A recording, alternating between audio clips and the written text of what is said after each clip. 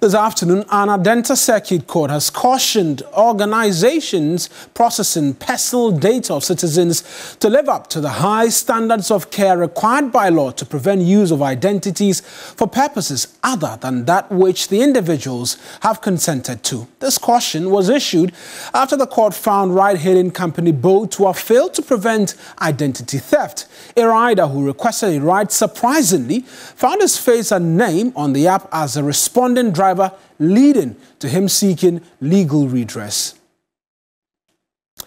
Let's walk you through exactly what the details of the suit are. And so on your screens right now, we see the case title, that's Justice Noah Adade versus Bolt Ghana Limited and Bolt Holdings OU. And the background is that Mr. Adade in August of 2022 ordered a Bolt ride on his phone and found himself photographed and details as being the driver to pick himself up. Now, when the ride arrived, it was his own employee, one Peter Walker, who was driving the vehicle. Now, Mr. Walker admitted to stealing the lecturer's identity and successfully registering himself as a driver on the Bolt app. Let's take you through the court's ruling. And what did the court say? That Bolt was required by Ghana's Data Protection Act to undertake a liveness identity verification check. And the failure to undertake this check amounted to a breach of its duty of care. I'll walk you through the orders which were granted by the Circuit Court, and amongst many other things, they ordered Bolt to pay 1.9 million cedis as compensation and 20,000 cedis to the lecturer as cost of his legal fees. Also, the Data Protection Commission is to ensure a forensic audit of Bolt system and database to check the accuracy of the identity of all of its drivers up until March 2024. And then the Data Protection Commission is also to ensure all other ride-hailing platforms in Ghana undergo this particular exercise.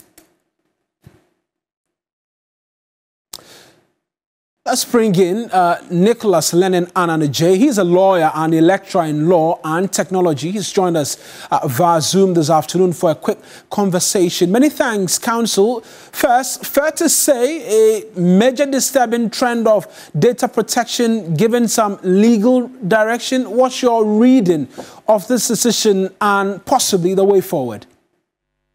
Okay, thank you very much for the opportunity. I think the decision by the Adenta Circuit Court is commendable and very progressive. If you ask me, in the landscape of the data protection regime we are in now, such decisions are long overdue, because in other countries, you see such decisions being made, not even by the courts, but by the data protection commissions themselves. And so to have somebody go to court and mandate to secure a judgment, not just against any entity, but against such a well-known public entity, I think it is progressive and it must be commended. The judge ought to be commended for the decision.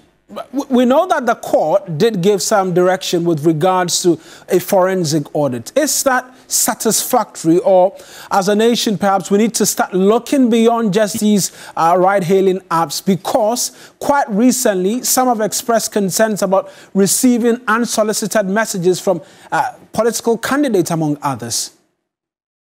It comes down to the Data Protection Commission, because like you rightly mentioned, the Data Protection Act provides against some of these data breaches, particularly when it comes to unsolicited messages. The Electronic Transactions Act prescribes it. The Data Protection Act prevents and prescribes direct marketing. But what you often see is, particularly in the case of government workers, every now and then you are getting a message soliciting or telling you can come for a loan, you can come for insurance, you can come for this. And it all comes down to the Data Protection Commission. The reason being that, in my opinion, their enforcement powers ought to be enhanced, because currently the Data Protection Commission's powers to issue sanctions is restricted. They have to rely on the court systems to be able to prosecute, or individuals affected have to rely on the court systems to get compensation. Whereas in other places, take example, Nigeria. As recent as last month, Nigeria issued a fine totaling about $220 million against Meta because it found breaches of data on the use of its data subjects. So I think that the Data Protection Commission has to be up and doing. they have to be proactive in terms of making sure that these entities, not just the private entities, but even government entities, such as Controller and Accountant General, agencies that are responsible for taking people's data, are complying with the data protection principles in the Data Protection Act. But more importantly, I think we need an amendment to enhance the enforcement powers of the Data Protection Commission, so that by itself, it does not only just back, but is capable of imposing sanctions that bite.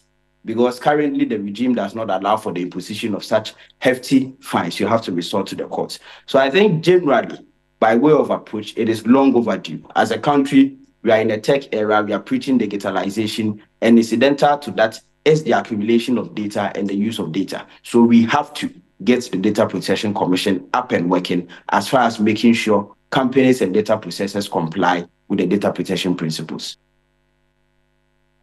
For speaking to us. That's Nicholas Lennon and J speaking to us this afternoon on the latest as we have it. We can bring you some other stories right now.